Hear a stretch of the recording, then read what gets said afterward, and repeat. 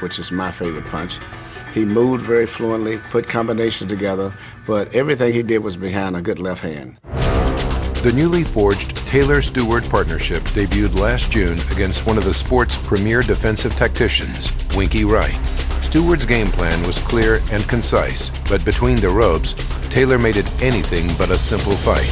When Jermain would follow Emmanuel's instructions, keep it in the center ring.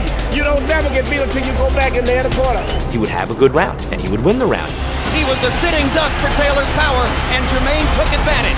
And when he ignored Emmanuel, he would lose the round. Wright punches Taylor into a corner. He lands with accuracy and regularity and makes Jermain look bad. That was a decision that he made on his own. He did not follow orders. Later on, he realized then how wrong he was. This bout is a draw. Jermain Taylor retains his middleweight championship. I just gotta start listening and start doing what I'm told to do. And he told me to stay in the middle of the ring. That's why I should have stayed there. I think he came out of that fight in fairly good shape as far as the public was concerned. But it was the fights following that where the suspicion started to come, well, maybe we had too much hope in this fighter. I think if you were to go out and look for two other opponents to make Jermain look awkward, you could scarcely do better than Corey Spinks and Cassie Muma. But he's still the winner of the fights. And so there was some disappointment, disenchantment that it wasn't working out. Taylor is in a position where he's trying to justify the status that he's held for quite some time. I'm winning. No matter what, may look bad, may look, I'm winning. I still got the championship of the world, #1. Still, winning those fights didn't prevent criticism from raining down on Jermain from the unlikeliest of places, his hometown, as once devoted members of his bandwagon were suddenly showing how fragile loyalty could be. We're Hot 96.5. All right, Hip Hop and R&B 96.5. I'm actually riding in my car, and I hear the dude who throw all kind of parties for me, and he on the radio talking about, I don't think Jermain is the champ. Hold on. Champ just walked in the building. Champ's here. I think what was so upsetting to Jermain was the fact that a lot of the things got somewhat personal. Champ gonna party, so if I can win the fight without getting a black eye or getting knocked out myself, that's how I'm gonna win it. I don't care if Manny's in the corner with him or not. He's got to get that killer instinct back, or else, guess what? Kelly, on the 29th, it's over. When I see him after the Kelly fight, don't speak to me. Don't come up to me. If you know, this is personal to me. This is my life. He owned the town. He owned the state. But now he doesn't have that, and that's something that he's never experienced. This is a nice reminder that if you want to stay in this level, where people have a right to say these things, then you better keep performing. For Taylor and Stewart, the Uma and Spinks fights are already well in the past. The focus now is on Kelly Pavlik's devastating knockout power, and in the gym, the pair is working to sharpen the fundamental skills that originally carried Taylor to the top of the middleweight division. In the amateurs, he was a brilliant boxer-puncher who everybody respected because he boxed so fluently. And recently, as a professional fighter, he's gotten into this habit of just dropping his left hand, bending down real low, taking his height away, no more footwork at all. I got to get back to a lot of things that I did in the amateurs. I had a great jab. I still got a great jab, just haven't been using it. A lot more body punch, a lot more straight punches. The opportunity is there to become a greater fighter, maybe even a truly great fighter, because he's working with a guy who's proven in the past that he can bring that out. Emmanuel Stewart, world-renowned boxing genius, versus a small-time, unknown trainer who's gotten to the big stage and will now be tested against the marquee trainer of the era. I have an asphalt ceiling business, and it's hard, it's tough, it's hot, it's dirty.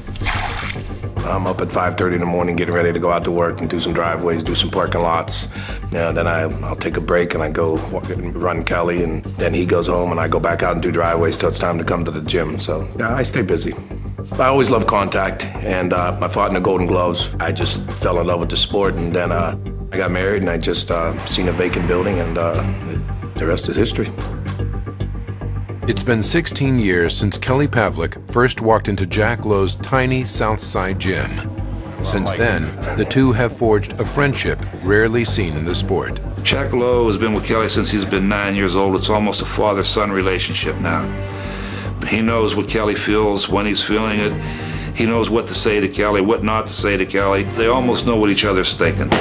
Stay behind that jab. Stay behind 1, 1, 2. 1, 2. I was fortunate. I was fortunate when Kelly walked through the door. I mean, tall, lanky little kid, and he couldn't even walk and chew bubble gum. And never in the wildest dreams would I guess that he was going to be a world champ or be in the position we are now. First thing I remember hearing about Kelly Pavlik, long before I had ever seen him fight, was this kid can punch. You knew he had a good chin. You knew there was a stoutness about him. You had a feeling that he wasn't going to disappear when a moment came.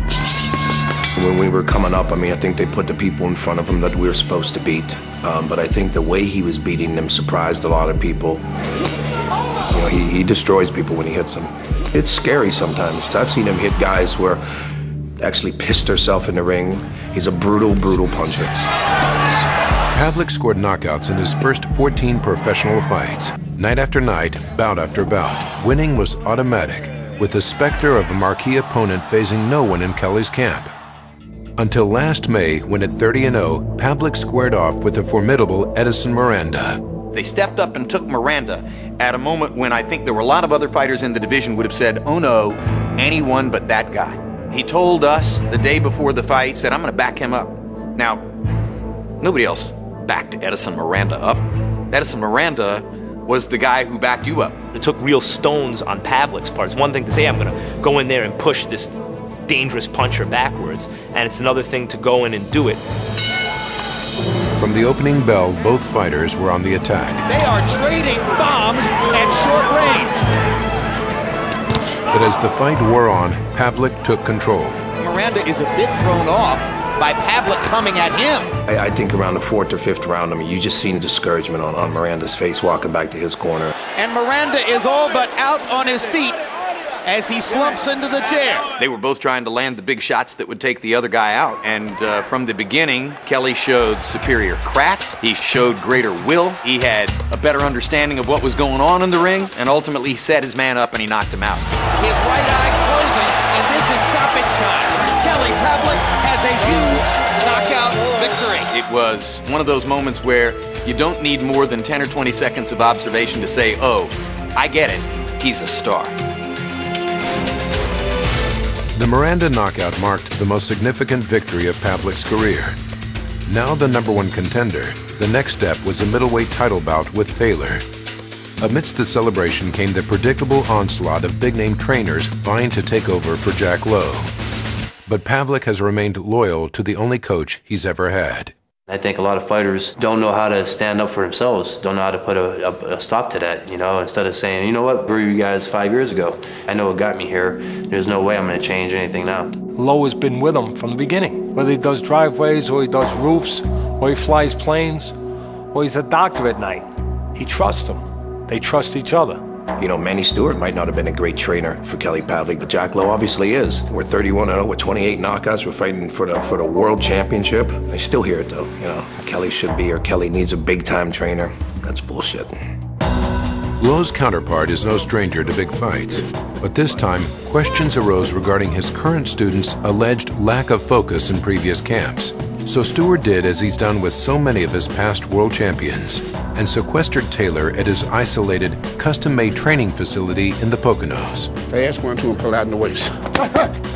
Good. Once more time. No Stewart fighter has ever lost after training here, and Taylor has adjusted seamlessly. Jermain has never experienced this. It has everything that you look for in a training camp to me. It's serenity, it's quiet.